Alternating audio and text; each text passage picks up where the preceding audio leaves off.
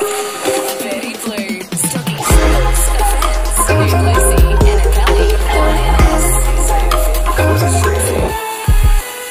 Hi, it's Flake here with the latest. The cyber attack involving retail lender Latitude Financial may widen. The company's released a statement confirming the attack remains active and is now the subject of an AFP investigation. Nearly all the data thought to have been accessed so far is related to driver's licences, while there's concerns the breach could impact past and current customers.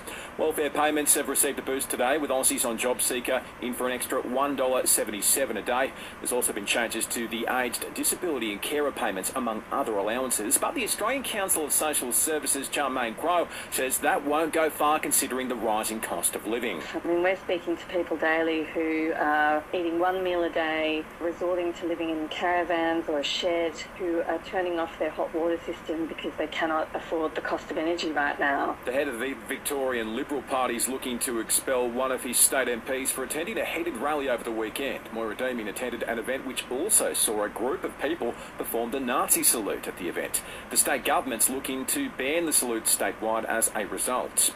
2 guards and a prisoner under their supervision have been injured in a car crash in Queensland. The trio were travelling through Brisbane this morning before getting caught up in the accident. All 3 were taken to hospital, where being assured there's no risk to public safety. And the RBA is not too concerned about the global investment situation. UBS is set to take over embattled lender Credit Suisse in an emergency deal to avoid a crisis. The deal's worth close to $5 billion Australian. After this, there is no turning back.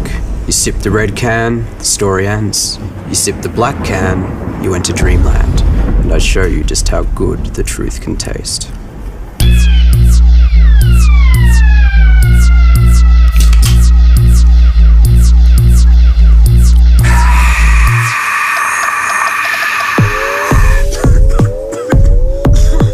Take the Pepsi Max Taste Challenge.